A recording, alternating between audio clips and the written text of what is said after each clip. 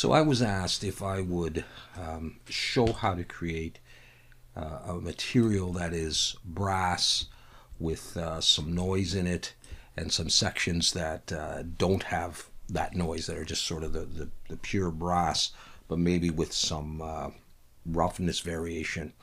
And so what I'm going to do here is I've got this little piece of pipe, and I'm going to use this brass pure, which is in my materials. Now this is version 2020, and I'm assuming that it's available in the other versions. There's a chance that I may have downloaded that, I don't remember, from Substance Share.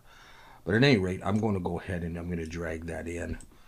Now keep in mind that this is going to be very dependent on the color. So in this case I've got the panorama HDR. If I switch them, it really affects the color, and when you bring it into, say, Blender or whatever, or a game engine. What I might do is I might just darken this up a little bit. That's it. I really didn't do very much. Okay, so I mean that's pretty good to start with. You can, if you prefer, enter values in here, but I'm going to stick with that because that's what Substance Painter says is pure brass. Now the next thing I'm going to do, I think, is add some dirt to this. So I'm going to create a fill layer, and up here I'm going to alt click on color. That'll select just the color, and then I'm going to click on roughness. So I have just those two, and because it's dirt, I'm going to drag this up quite high, click on the color, bring this up just a little bit, and get sort of a dark brown color.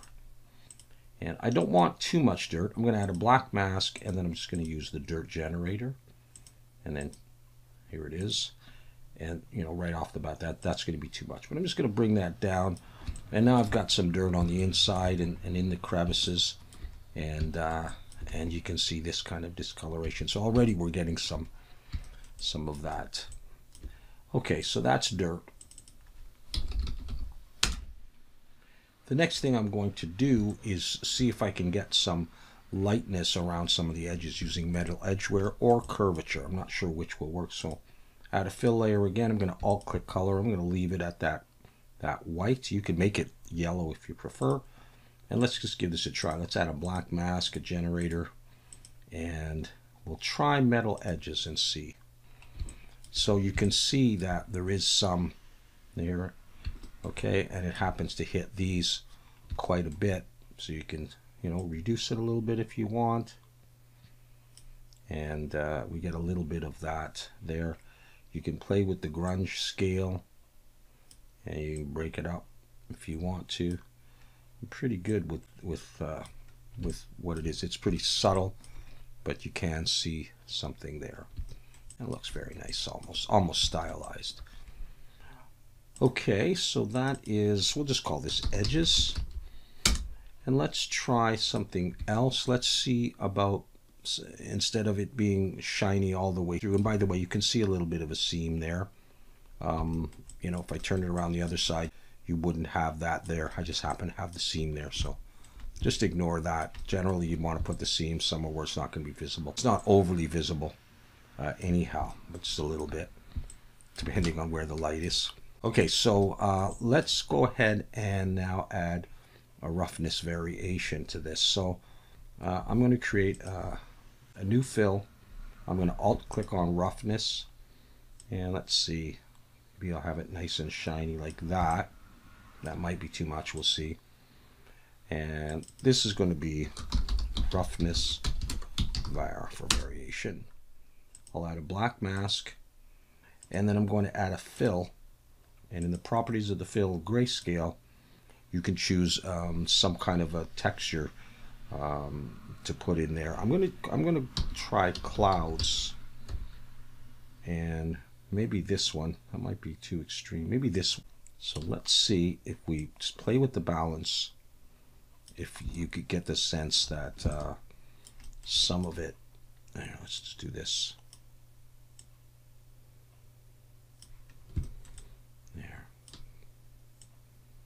Some of it's shinier and some of it's a little duller. Now you can also do color variation, and that's a great idea, really. But I'm not going to bother with that, I think, in this video. Let's get to doing the noise. Okay, so we've got our 4 layers so far. So for the next layer, I'm going to add a fill, but I'm going to use only height, and I'll bring the height up a little bit, maybe more than I need so I can see it. I'm going to add a black mask and a fill, and in the grayscale this time I'll reset this, and I'm going to search for Gaussian noise. And I think I'll use this last one here, this Gaussian spots too, actually. I'll do that so now you can see what we've got going on there. I'm going to adjust the balance, etc. But I'm going to switch this to triplanar, and we can look at the scale of the noise. I'm going to make it smaller.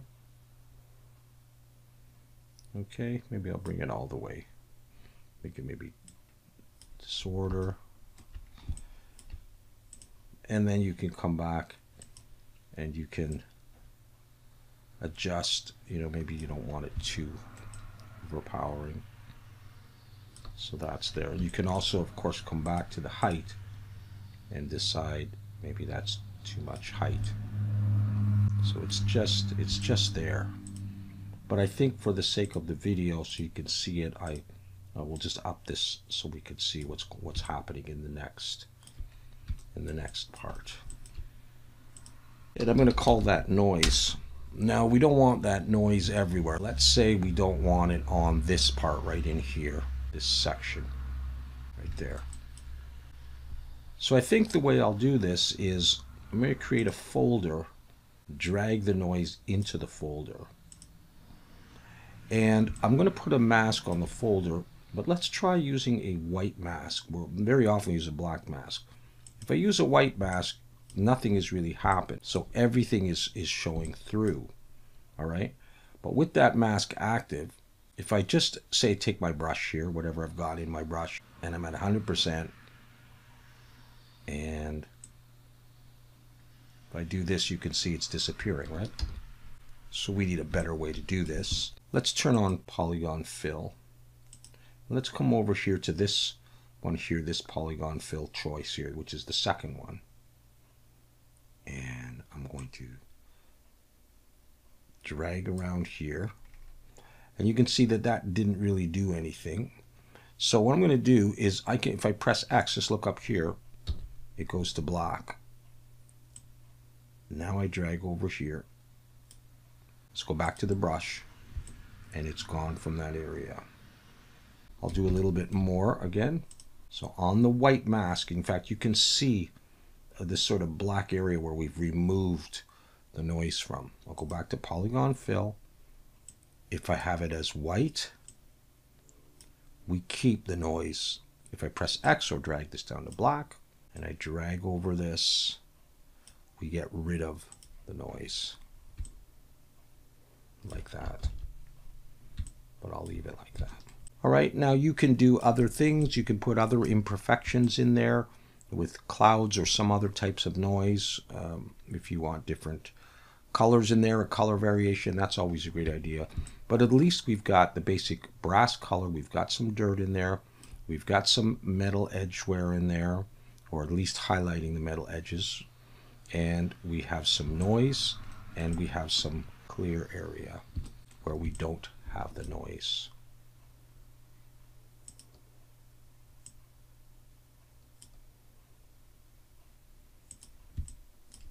Just like that. Okay.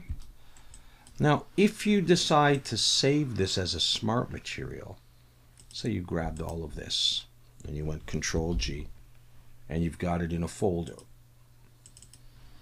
If you called this brass, if you go to apply it to a different model, keep in mind you've got this mask here that will, you may have to clear that mask. So for example, I will go ahead and I'll create a smart material. Okay, so now it's not in the materials, it's in the smart materials. I'm going to get rid of that. If I take that and drag it onto my model or over here, that will put that on.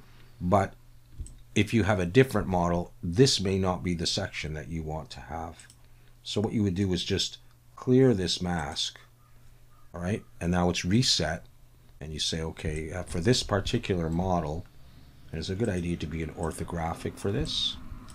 For this particular model, I'm going to come to my polygon fill.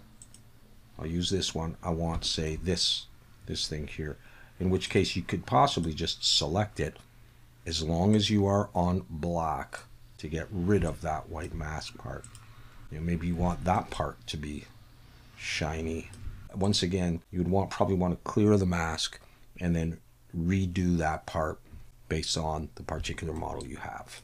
All right, so that's really it for this particular video. I hope that's useful to somebody. Thanks for watching.